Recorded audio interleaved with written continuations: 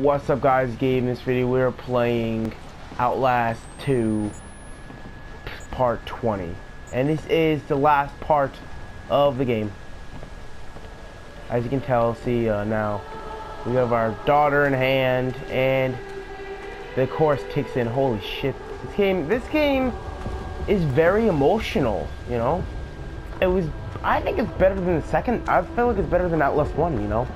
Like Outlast 1 was, you know, it was scary. The only thing for me, in my opinion, was scary about Outlast 1 was only Chris Walker and the ghost. I forgot the name of the ghost.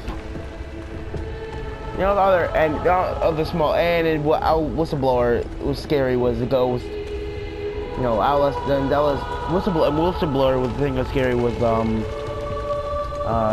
Chris Walker and the cannibal guy. That guy was disgusting. He was literally after my giblets.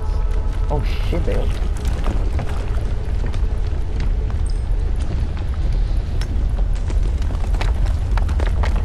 Revelation. She got a trophy. She got a trophy called Revelation. It's okay, my child. You're gonna grow up a good girl. Oh fuck. Holy shit! It's the end of the world! Ah! Come on. What? Hey, Blake. Try to find me. Over here. This way, Blake. I already know, man. I know where she is. I'm not stupid. She wants the D. Don't worry. Oh god. Oh god. Her face. I'll never let you go. Oh god, that's disturbing. I think I want to go home now. Her face. I just realized her face is a different color from the... Savior, listen while I pray, begging thee to watch and keep. That's disgusting. Her face is different. I'm scared. Watch me, Savior. Youngly, help me. All I've been wrong today.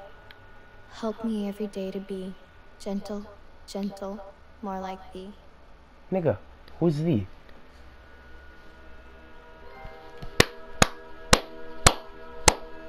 This game, man. This game was fucking scary. I swear.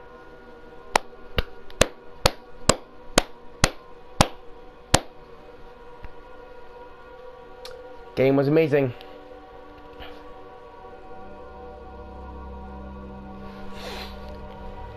Good game. Yeah.